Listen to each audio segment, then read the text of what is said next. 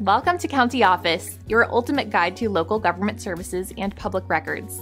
Let's get started.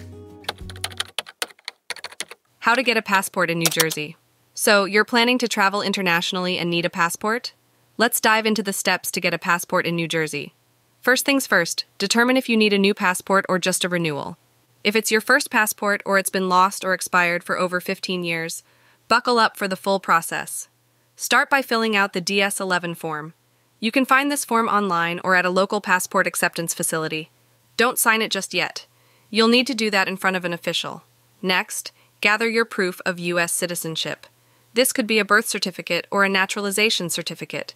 You'll also need a form of identification, like a driver's license. Remember to make photocopies of these documents. They'll ask for those too. Now let's talk about your passport photo. You'll need a recent color photo with a plain white background. Make sure it meets the specific requirements. Once you have all your documents, it's time to find a passport acceptance facility. Post offices, some libraries, and county clerk offices often serve as acceptance facilities. Now for the fun part, fees. Bring your checkbook or money order to cover the passport fee.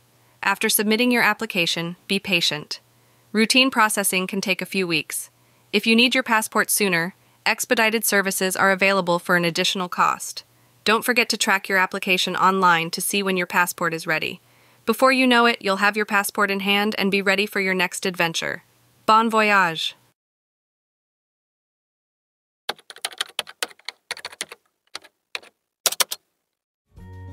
To learn more, check out these links, which you can click in the description below. And feel free to comment your questions. We're here to help.